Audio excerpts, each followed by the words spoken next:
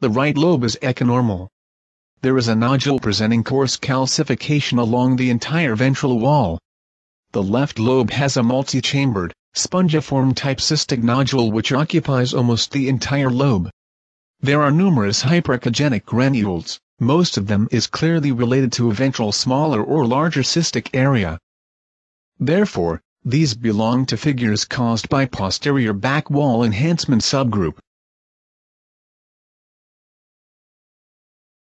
Now, we aspirate the cystic part. The tip of the needle is clearly visible. After aspirating 4 milliliters fluid, a moving figure has appeared which corresponds to blood flow.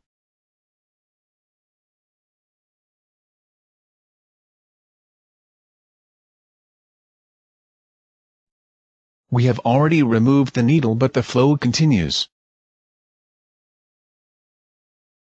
It means that the cystic fluid of the nodule obliterated an artery, and after the removal of this cloth, the cyst began to refill with fresh blood. The refilling of the cystic chamber is demonstrated,